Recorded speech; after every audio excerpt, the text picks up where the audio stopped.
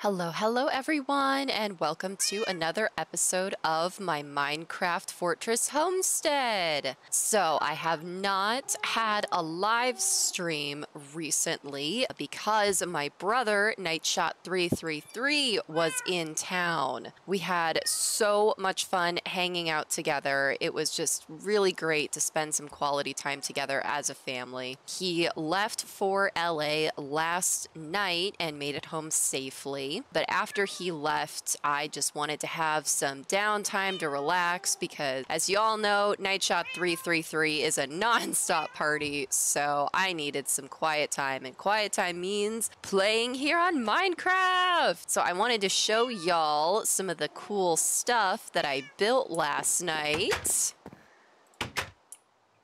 It's just amazing how fast my empire has just become this giant sprawl. It's just absolutely crazy, y'all.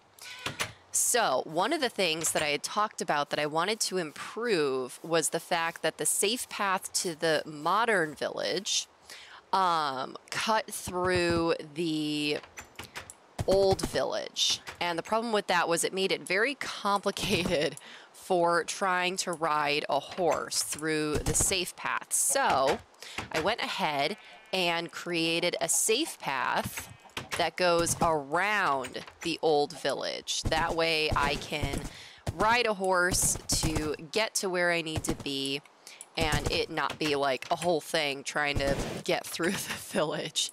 So that has made it a lot easier, and I've started putting up these lovely signs. Here we go, you can see them here. Because I have so many different safe paths now, it's getting a little bit confusing remembering which safe path goes where. Oh, do we have a spider following us somewhere? I hear it. I don't see it though. So I've been creating these signs. I feel like our safe paths have become quite a highway.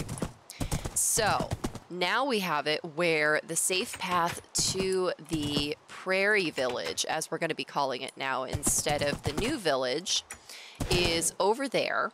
And then the safe path to the beach house is this way, as you can see from this sign. And then the safe path to the modern village is this way. And it's also beneficial because having this path go around the old village like this actually helps with some separation so that, oops, this is what I was worried about.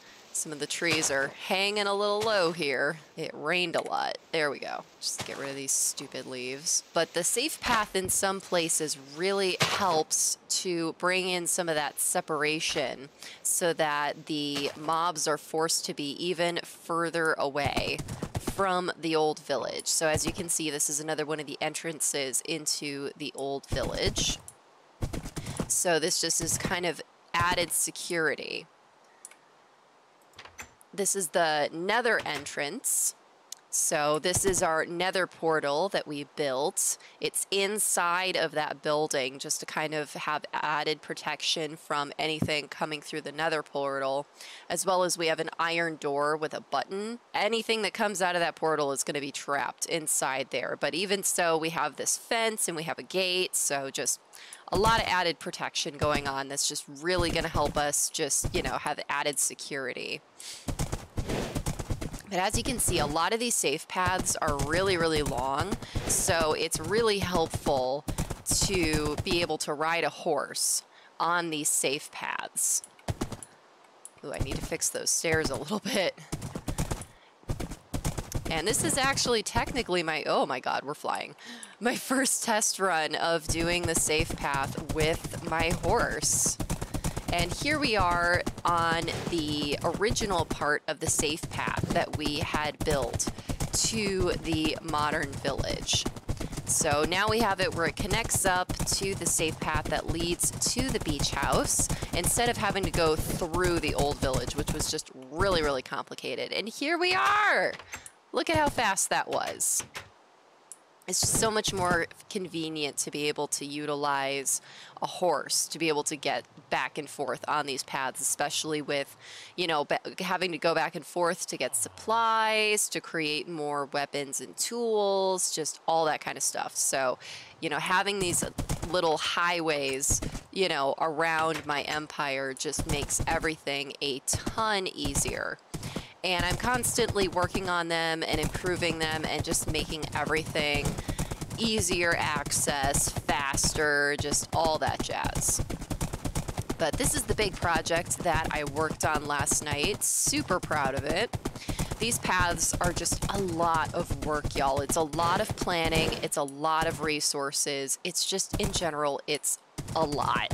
And especially with this improvement to this particular safe path, it was a lot of planning with figuring out how exactly I was going to have the path go around the old village in a way that was going to make the path as short as possible, but also at the same time interfere less with the old village. I still want the old village to be as accessible as possible, but I also didn't want to have a giant snaking path, you know, going around it that was going to make, you know, the safe path really long and obnoxious to have to deal with. So it's just really awesome that we have these paths going back and forth to these different locations. And I know as we continue building and growing, we're going to continue to have more of these paths. And I'm sure now, especially, we're going to have more paths where they're going to intersect like this. And, you know, have to have these signs so that I don't get lost, kind of like with navigating my mines with, you know, trying to figure out where the entrances are and such. So one of the things that I did build on the sub server was I did build a little depot on the midway point of one of the safe paths. See, and I have more signs here to tell me which path that is, which is a super big help. Because some of the safe paths that we have on the subserver are so long, y'all. It is just absolutely so incredibly inconvenient how far away we are from any other village and from a lot of other locations on the subserver. So, you know, having a midway point little like supply depot is really going to help us with that. And I think I'm going to adopt that here on my solo server. I think I'm going to start building some midway point supply depots as well. I just really haven't had a need for it previously, just because a lot of the safe paths are really not that long. I know they seem long, but compared to the safe paths on the subserver, oh my God, some of those paths are just so incredibly long, y'all. They like take an entire day to go from point A to point B. So that is definitely a project for the future, having supply depots, and there's a lot more exploring that I want to do, just a lot of other things I want to build. And as well as we created our little bridge, see it from our balcony, we created our little bridge to the other side. Ooh, we're like on the other side of our building. We could probably see it easier from up here. Let's see. Oop, nope. Have to go down. I lied. Probably see it better from our observatory, maybe? Yeah. I think that will be the best way. There we go. We recently built this bridge over to the other side of the river, which it's crazy that we've done all this expansion all the way out this way, but we haven't even explored our own backyard. So we're definitely going to be doing expanding of the opposite riverbank in the very near future. So that is a big project coming up, so stay tuned for that. If you like this video, please be sure to give it a like and subscribe, and tune in to my live streams. Thank y'all so much for watching. Have a wonderful day. Bye-bye.